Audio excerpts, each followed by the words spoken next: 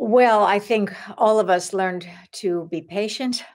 I think all of the hygienic things that we did, my mother was a nurse, so it all kind of really rang a chord, with all the Lysol and all of that.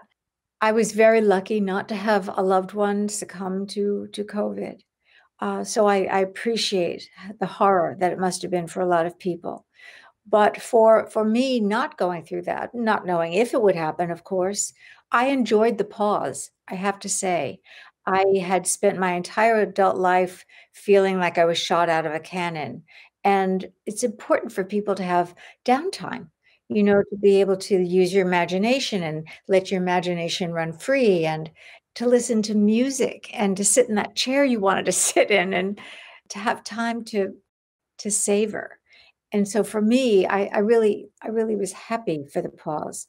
I will say it was wonderful to my mother was in assisted living in Florida, where I believe it's an art form. They've had an aging population for decades. I wish it were that way. We're here, everywhere in the country. I wish it could have been the same.